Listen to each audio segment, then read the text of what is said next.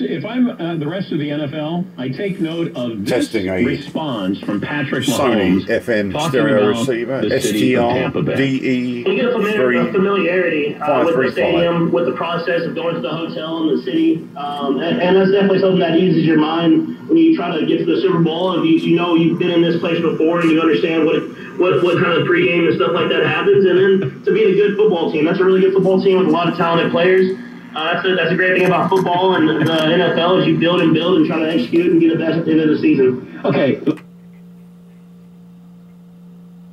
Who is on the field and is able to kick 7 times.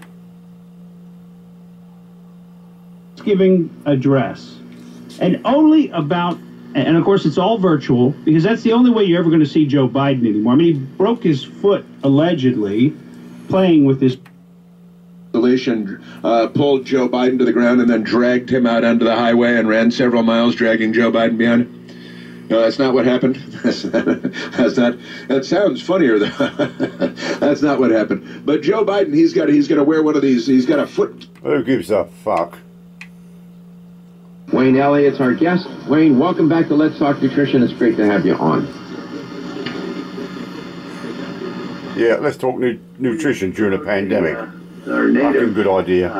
Having these health issues, I can verify that's the case in Canada as well. Oh, you got health issues. Oh dear. In Sydney, Nova Scotia, we work with 2 native bands. One is the largest band in Canada, the Eskasoni band, with almost 5,000 members.